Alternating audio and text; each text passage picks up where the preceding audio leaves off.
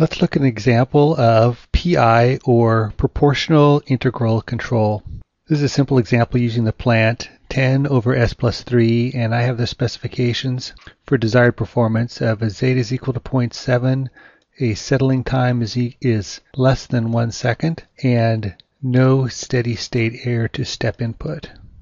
We can see right off that the system is type 0, that it has no integrator in it, which means that in order to have 0 steady state error to a step, I'm going to have to add an integrator to make it type 1, and I know that I will have to have at least the integrator portion. Integrator tends to slow the system down, so I'll have to add something to make it faster and achieve my settling time of less than 1 second. Let's begin by looking at the open loop plant. So here are the poles on the complex axis. We have a pole at -3.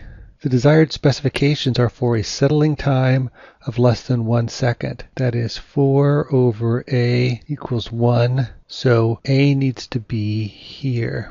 That means that my poles will have to be on the left side of -4 in order to satisfy the settling time specification. I also have a zeta is equal to 0.7. That's on the 45. So this area in here will be the required area for my poles in order to satisfy the specs.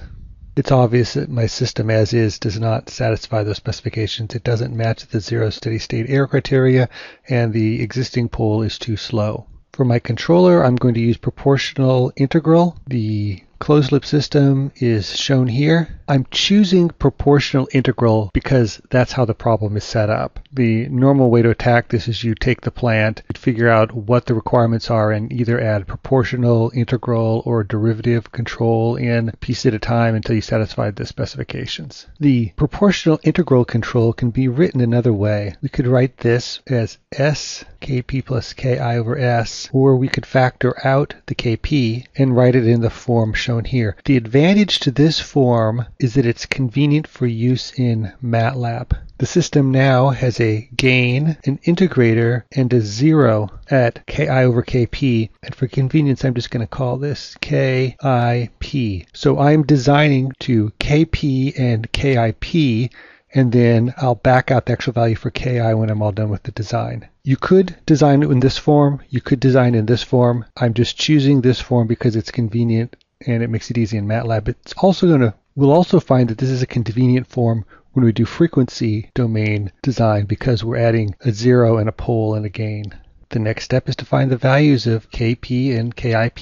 This problem is simple enough that you could solve this problem directly just by picking a desired closed loop characteristic equation and matching coefficients. I'm going to solve it using an iterative approach and root locus. My first step in root locus is to write the closed loop characteristic equation. So doing the math here, I have this closed loop characteristic equation. Now I'm going to vary kp or kip so the equation can be rewritten in one of these two forms. If I want to vary kp, then I can rearrange the equation to look like this. This becomes my d polynomial. This is my n polynomial. If I want to vary kip, I use this form. This becomes my d polynomial. This becomes my n polynomial. Again, remember we're calling these d and n because that would correspond to the numerator and denominator of an equivalent system if you put it in a unity feedback form and did a traditional root locus method on it.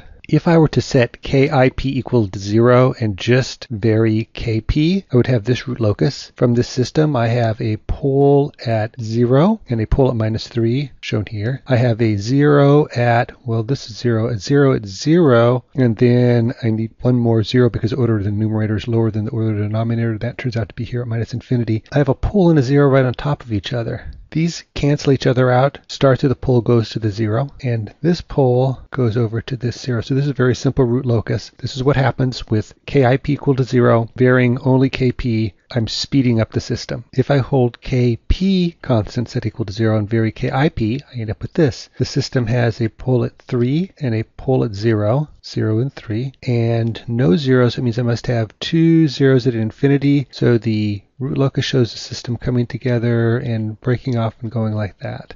I'm interested in varying both of these, of course, in order to get within my specifications. So you can see one plan of attack here is to move the KP until this pole moves out here far enough. Hold that, and then come back and vary KIP, which will cause the two poles to come together and split. So if I can move this one out far enough, say like at -8, they'll split at -4, and then just pick a KIP large enough so that my gain brings it up to a damping ratio of 0.7. So here's the plan again. First I'm going to vary KP. In the case of KP, I have a pole at -3 and a pole 0 combination which cancel each other out with KIP is equal to 0. I'm going to vary KP until I come out here to -8. So that's varying that value. Next, I'm going to hold KP equal to whatever value gives me a pole here. And then I'm going to go into this second equation, just the same equation, just rearranged, and vary KIP. If we look at this equation, we now have poles here. Well, that's a pole at 0 and a pole at the location corresponding to where I picked for KP.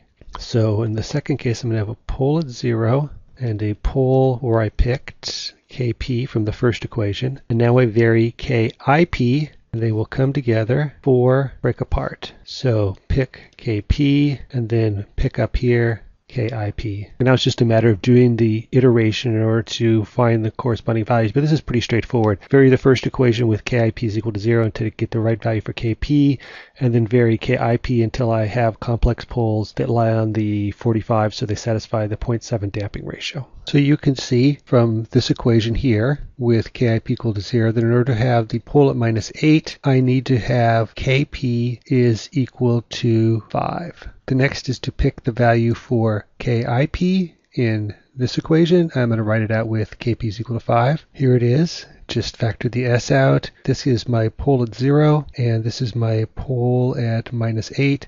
Now I just need to pick a KIP so that I have the complex poles that land on the 45 and give me the 0.7 damping ratio. It's a little bit of trial and error with KP equals to 5 to find the value of KIP, and I can find KIP is equal to about 6.5.